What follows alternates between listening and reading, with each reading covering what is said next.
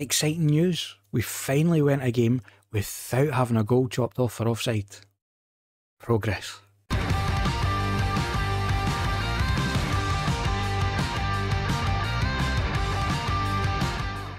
Hi there folks, and welcome back to Global Domination. I'm Nick from SonickFM, and this is episode number 36. Two games for you today. First up, we are away to LC Sailors in the league, and then we are at home to Bindong in the Confederations Cup. Since yesterday, we managed to turn things around a little bit and steady the ship.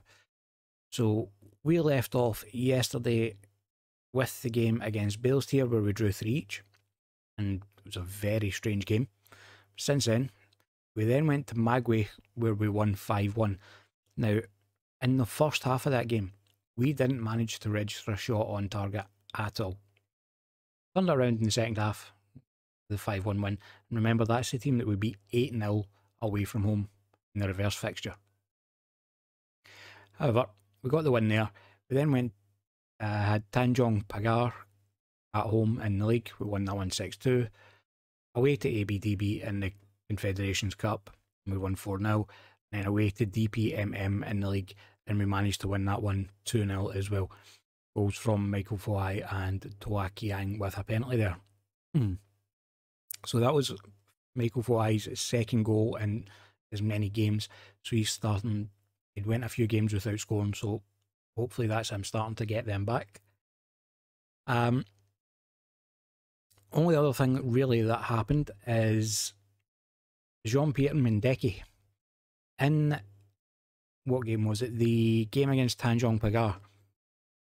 As you can see, after half an hour, we were 4-0 up. He'd scored a hat-trick. So early on in the second half, I think it was about 50-55 minutes, I brought him off.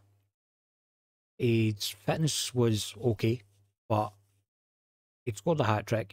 He'd been playing really well. I wanted to bring him off and rest him because I knew that there was, not a lot with the game against ABDB coming up and then DPMM after that, and it was quite a short turnaround between games. I just wanted to give him the break. He came to me after the game saying he wasn't happy that I'd been substituted when he was playing well. Explained to him that it was just because we've got games coming up. Wasn't happy with that, and then decided that he's not sure if he can trust me anymore. Which then led me laughing at something more than I probably should have. In the game against ABDB at halftime, gave the team talk, saying how well everybody was playing, and he was inspired and motivated. So, as I said, made me laugh a bit more than I should, that although he doesn't trust me, I still inspire him. I don't know. I don't know. I know that there's only so much you can do with game logic, but really.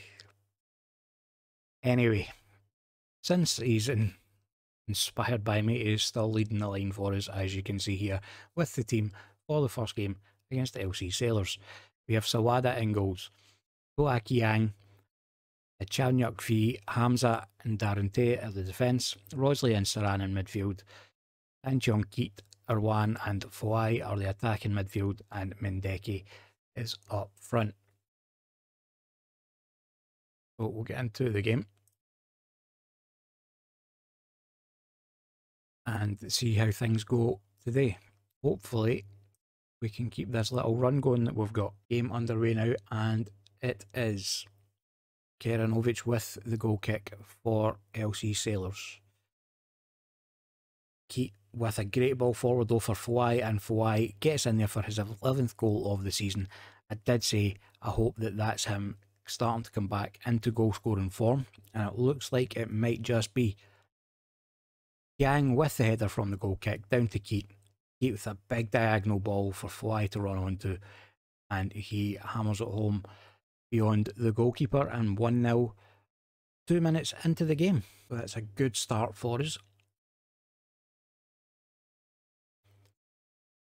And 15 minutes in, nothing much else has happened, although we do have a highlight now, and it's a free kick for LC Sailors. Asman with the free kick in, and that guy with the header, Jakubaliev, I think that's pronounced, although I'm probably mispronouncing every single one of my players' names, so I don't know what makes me think I'm going to get his right. Sorry, I keep getting notifications on my phone and my phone buzzes as I'm checking just in case it's anything important.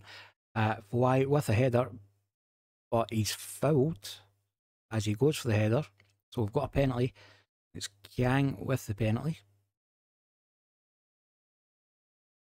The run up and slots that one home. 2-1 now to Geylang's FC, and 22 minutes gone, we're back in control. Simple penalty, sends the keeper the wrong way. That's a couple of penalties he scored for us now. Corner now for LC Sailors. The Asman sends that one in, but it's headed clear. Edwards now gets onto it, plays it to Ibrahim, and Saran cuts out the pass from Ibrahim. Fouai on it now, plays the ball forward for Mendeki. Mendeki's through, one-on-one with the keeper, and he slots that one home for his 19th goal of the season, and that is now 3-1. Gives us a bit of a gap and makes things just that little bit more comfortable for us now. Mendeki plays the ball out wide to Fouai. Fouai just waits and waits. Mendeki running the line well. It's through on goal, one-on-one with the keeper. And as we know, one-on-one with the keeper, he doesn't miss many of those. I'm keeping an eye on the Tampines goals, the Tampines score, because they are the team that are above us in the league. We want to try and close them down. They are drawing nothing each at the moment. Hamza plays a ball forward for Mendeki. Mendeki's through, and he gets his second of the game, and the 20th goal of the season for Jean-Pierre Mendeki. He has been another excellent signing. Both him and Fouai have been brilliant. And don't get me wrong, Hamza and Rossley have been pretty solid as well, but Mendeki and Fouai have just been standouts in the team. The point where Mendeki is basically starting every game, and Keat, if he's playing, is playing on the left wing. And look at that. Times he's run to perfection. Maybe just slightly offside, but it's given the benefit of the doubt there. And that'll take us into half-time 4-1 up. So very pleased with the performance. Keep it going. Look, again, he's inspired and motivated by me. Doesn't trust me, but he's inspired by me. And he's motivated by the things I say. That's what I like to see in a player. And LC Sailors coming forward now. Mohammed with a shot, but Sawada gets down well to save it, although it looks as if he was offside anyway. And a goal kick now from Keranovic for LC Sailors. Geylang wins the header from that one. Plays it down to Keat. Keat with a big ball for Mendeki, and Mendeki hits the post, going for his hat-trick. Thought that was just going to sneak in. It's away for a throw-in. Geylang to Keat. Keat heads it back out to Geylang. Tries to get the cross in, but is well blocked by Zulkifli. He loses out now to Rossley. Rossley gives it to Geylang, and he feeds Keat through on the left-hand side. Squares the ball across the box. Fouai was there. Really should have been a goal. It's Fouai with the header, but Edwards picks up the ball. Plays it back to Ibrahim. It's LC Sailors coming forward with it now. Zulkifli is played through. He's through one-on-one with the keeper, and he manages to tuck that home for his 5th goal of the season. And that pulls one back now to 4-2. So it's still a pretty comfortable lead for us. But I think that's Hamza who just gets done there by the turn from Zulkifli. Does well to get the turn, Hamza, and finish. Half an hour left. I think we'll now look at some substitutions. Just checking scores, and Tampines are still going with Bale's tier. But let's make some changes now. Now, let's have a look at fitness and performance. So, Irwan is not playing great. So, he's not playing badly, but he's not playing great. So, we're going to bring Ghazali on for him. And Te is having a terrible game, so we'll bring Khaled on for him. And that'll do it for now, and we'll just keep an eye on how things are going.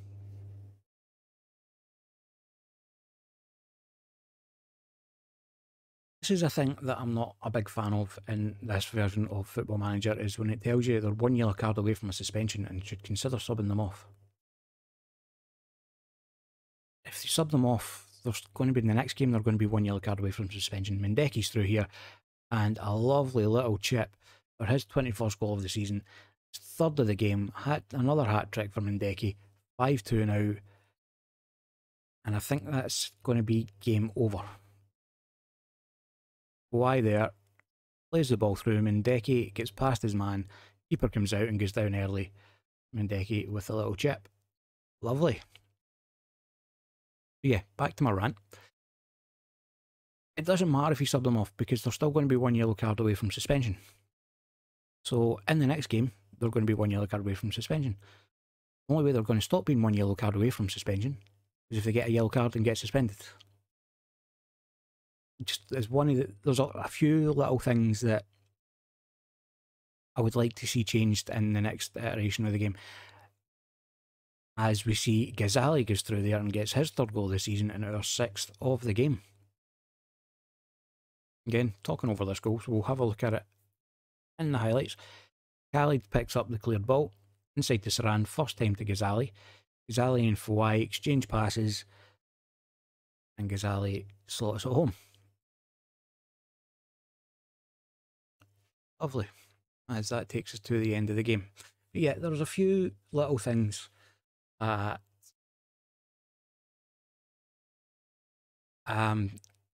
would like to see changed in the next iteration of the game. Before I continue, I'm just going to continue with suggestions for improvements. Don't get me wrong, the game is a massive upgrade from FM20 in terms of the match engine and things like that. One of the most annoying things about FM20 was one-on-ones where you would never score them. Player, don't know how many times a game, you'd be the best striker in the game, would be through one-on-one with the keeper and wouldn't score. So things like that with the match engine have been improved, and it's a massive improvement, and it's great, and I really like it. There are certain things, however, and there are more little quality of life things that I would like to see changed. Things like that suggestion makes absolutely no sense with the on a yellow card. It would make sense if the player was booked in the game and it was telling you they're on a yellow card, they're in danger of losing discipline, maybe think about taking them off. So how many times do we see that in real life games where players on a yellow card and they've had a couple of on the edge tackles, so the manager will bring them off to make sure they don't get sent off? And that makes sense. But that one, I don't understand. And I'm not going to praise his performance at the moment because he's still not happy. And we're 5 matches in a row without losing now. And if we go and have a look, Tampines lost their game against Belstier, I believe. Quickly check. Schedule. Yep, they lost 1-0. Excellent. As we can see, we are now top of the league on goal difference, level on points with Tampines, although they do have a game in hand over us. I'm not too worried about that because we do have to play them another twice in the league. So as long as we can win those games, we should be doing okay. Looking at the player stats for the league as well, Mendeki's the top goal scorer, top average rating. Fouai and Arwan are the top 2 in assists. Mendeki's tied for the top player of the match. Nowhere near it in clean sheets because we've not been great at the back when it comes to clean sheets. And we're nowhere on the yellow cards, which is a good thing. So we're doing quite well as it stands, just coming up to halfway through the season. And speaking of the season, we will be back in just a second with the team for the final group game against Bin Dong in the Confederations Cup. And back now with the team for the match against Bin Dong in the Confederations Cup. We have Sawada in goals. Zulkifli, Kiang, Khalid and Tay are the defence. Mamat and Saran in midfield. Tanchong Keat, Arwan and Fouai as the attacking midfield, and Mendeki up front. Some of the players are starting to develop a good understanding. So there are a couple of changes that you've seen there. Ramley is suspended, which is why Mamat has come in to the midfield, and Rossley's on the bench. He started the last game, so just giving him a bit of a break. Same with Hamza, giving him a bit of a break. So Khaled is coming in, and Fee, to be fair. So it's just giving these players a bit of a rest, and because they are playing in the centre of defence, Zulkifli's coming in to play on the left. So we'll get into the game now. I was talking at the end of the last game there about quality of life changes and things I would like to see. There was another one that I had been thinking about and I just remembered it. And that is when you're trying to sign a player or offer a new contract to a player and they say that they're not interested because they don't think the team's ambition matches their own, or, you know, those kind of things. Would like an option to talk to them to try and convince them. Both teams come into this one in good form. How'd you rate your chance at kick-off? Enjoy the match. Blah, blah, blah, blah. Yep, it'll be really important. So yeah, the option to then have a chat to them or their agent or whoever and try and convince them that they should sign for you. Because again, in real life, that's something that would happen. You would talk, you as the manager or your scouts or your head of recruitment or director of football, whoever it would maybe, would talk to the player and the representatives and try to convince them that at the moment we may not seem our one with a free kick here, and good save from the goalkeeper off for a corner. You know, you'd be able to say to them that it might not seem at the moment like we are good enough to meet your expectations. However, these are the things that we have planned to put into place, or these are the, you know, these are our goals, and we would like you to help us achieve them. Okay, so rant over about features I want added in FM22. We are only in April. The game usually isn't out until round about November. So plenty of time to see what they're going to do as we go forward here. I forgot to say, we've already qualified for the next round. So this is a bit of a dead rubber game for us, which is why I've not been paying too much attention to it. But Fly trying to find Keat with a big switch ball there, but it's cleared away. And Zulkifli picks it up on the left, plays a long ball forward and headed clear again, but only as far as Zulkifli, who's running on the left, plays it inside to Mamat. Mamat puts the ball into the box, nobody there to meet it though. Arwan picks it up on the right, plays it back to Tay. Tay crosses the ball in, and Mendeki gets up with the header. And after 2 games where we had no goals disallowed for offside, we get a goal disallowed for offside. Very close though, very, very tight. And we're coming up to half time now. Nothing much really has happened in the first half. Bindong have been completely stifled. They've not had a shot on goal yet, never mind one on target. We've just not managed to finish any of the 5 that we've had. So into the dressing room. We have been a better team. Just keep doing what we're doing. And we'll see how the second half goes. Corner now from Irwan. He sends it in, but it's headed clear by Bindong, and they tried to build something from the back now. Got it on the right hand side, but it's well won back by Mamat. Plays it forward to Keat. Keat slides Irwan in ahead of him. Irwan squares it into Mendeki, who's there for probably the simplest goal he's ever going to score. The keeper rooted to the spot like a statue, didn't even move as Mendeki just tapped the ball in for his 22nd goal of the season. See there, Keat spots a run of Irwan ahead of him. He takes it to the byline, squares it. Keeper could probably have done much better there. Actually, no problem about it. Keeper could have done much better there. But I'm not going to complain, because it's us that scored and we're winning. Tay wins the ball on the left hand side. Keat has it now inside to Mamat. Mamat tries to find Mendeki, but it's Fly who gets onto the end of the ball. But there was a free kick given for a foul by Mendeki. And we've got half an hour left to play. I think it's going to be substitution o'clock. Keat is not playing well. Keat can come off because he is not playing well, and Rossley can come on for him. Why he's not having the greatest of games either.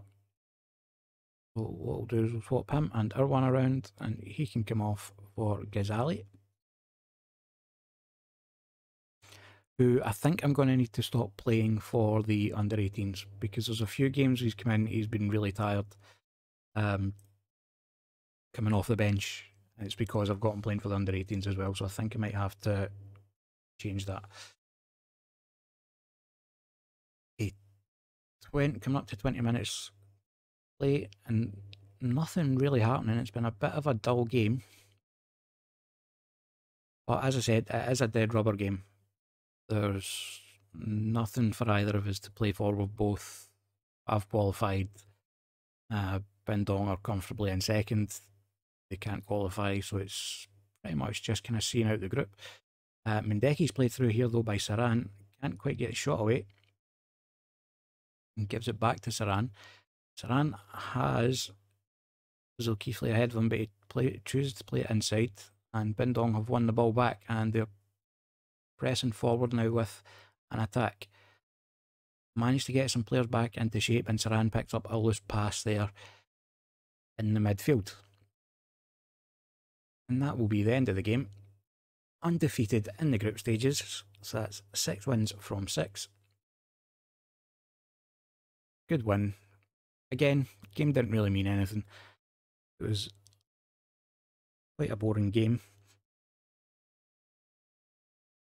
if I'm perfectly honest. Team looks well on course to realise the long-term objectives set out some time ago now, so you must be confident of seeing the job through. Yeah. Okay. And that takes us to the end of the episode. I know I spent a lot of that having little rants about quality of life features in the game and things like that, but it's my video. I can do that for one. Unless, of course, you tell me otherwise by not disliking the video. But please don't do that. Right. Enough waffle. Let's see where we're going to be coming in next. Actually, what I want to do is I want to see when the next round of the cup is drawn. Starts on the 26th of May. Doesn't tell me a draw date. So what I'm going to do is I'm just going to continue on ahead until I get to the draw, and we'll see who we're playing next. So that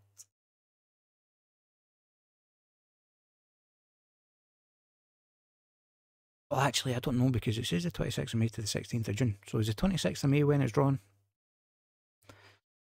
Let's check the calendar. Schedule, calendar. The semi-final is on the 26th. So the draw should be somewhere in here. Events. Nothing. Right, so what I'm going to do is I'm going to continue on a couple of days and see if we get the draw for the cup. If we don't get the draw before the start of the next game, we'll come back and we'll just decide roughly where we're going to come back. Okay, so it didn't have to wait too long. There was not an actual draw, the names out of a hat type draw. But I have got the notification here that we're going to be playing Sembilan in the Confederations Cup semi-final. You'll remember Sembilan from last season when we were with Selangor. So we know all about them. And we'll be playing that game on the 26th of May. Well, the first leg is on the 26th of May. Begin to schedule now. You see, the first leg is on the 26th of May. So what I think we're going to do is come back for the return game against Young Lions. We played them in yesterday's episode. We'll come back for the return game of that. See if we can avenge that draw, and the semi-final second leg against Sembilan as well. That gets a few more games in the league out the way. But that'll be tomorrow's episode. And that is the end of episode 36. Now, don't forget, if you enjoyed the video, make sure you hit the thumbs up button down below, and if you haven't already, subscribe to the channel and ring the notification bell to make sure you don't miss any videos going forward. I upload daily at 8 PM UK time, and as always, thank you very much for watching.